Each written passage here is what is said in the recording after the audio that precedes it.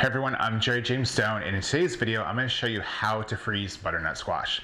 Let's get to it. I love butternut squash. It's something I cook with quite often, and so having it on hand when you want it is great. And I love having that fresh butternut squash on hand.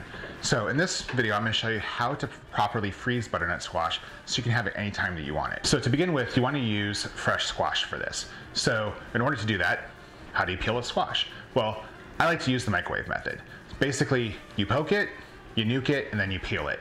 So just cut off the ends, poke it a lot with a fork, stick it in the microwave for about 3 minutes, let it cool, and then peel it with a vegetable peeler, and that skin will come off really easily.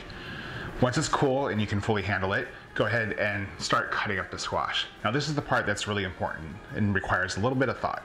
So I prefer to cut my squash into about 1/2-inch cubes because that sort of applies to all the things that I cook with butternut squash. You can use any size that you want. You want to do 2-inch cubes, perfect. 4-inch cubes, whatever size that you want to do will work. Just the thing that's important is when you're cutting up the squash for freezing, it's important to have those pieces be equal so they'll cook or bake evenly. So just think about how you use butternut squash, what your preferred way is of using it, and that can sort of dictate what size you want. I find 1/2-inch cubes, though a little bit laborious, to be the perfect size.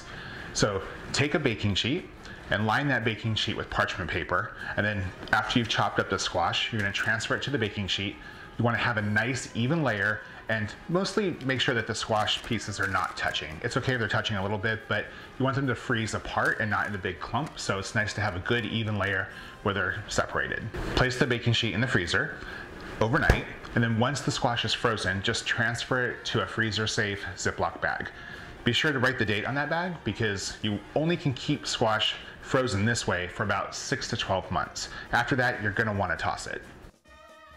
And that's everything that you need to do for freezing butternut squash. Like I said, this is a great way to have butternut squash on hand whenever you want it, especially if you buy it in peak season when it's really, really flavorful and sweet. It's perfect for soups or chilies, whatever you want to make with it. Anyway, try this out. Let me know what you think. If you like to cook like I do, I release new videos every single week. If there's something that you want to see, hey, drop a comment. Let me know. I'm always looking for inspiration. And if you like this video, give me a thumbs up. I'll see you guys next time.